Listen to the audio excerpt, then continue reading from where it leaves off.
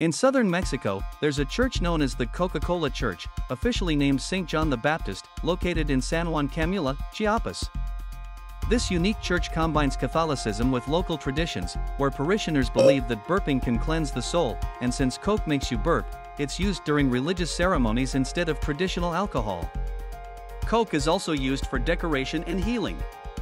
Coca-Cola is deeply ingrained in Mexican culture, seen everywhere from village signs to schools, with parents even advising their sick children to drink it.